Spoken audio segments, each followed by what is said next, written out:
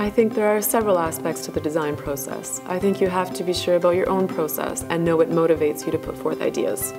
Finding meaning in the work that you do, I think, is what drives the creative process in all of us. For myself, I need to find a connection, a familiar place within the idea that I'm embracing.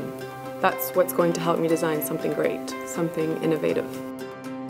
Once that seed is there, that connection, you can take a step back and design the technical undertaking that's required to bring your idea into reality. For myself, that's when the intensive research begins. I chose this project because it means a lot to me. I love the ocean and learning about it. I feel connected to it in a lot of ways, so I wanted to help people feel that way too. This project meant that I could create something meaningful and important, so I started to look at the information that was already out there.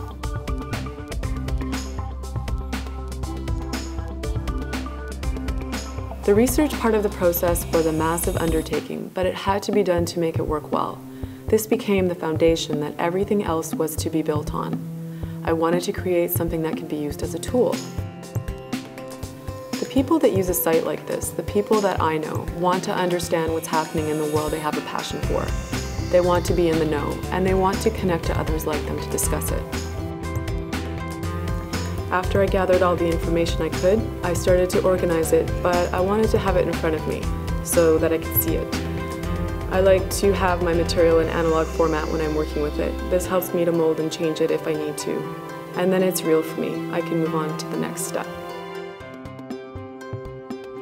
When I started to organize the wireframes, it became, I think, the most fluid step in the whole project.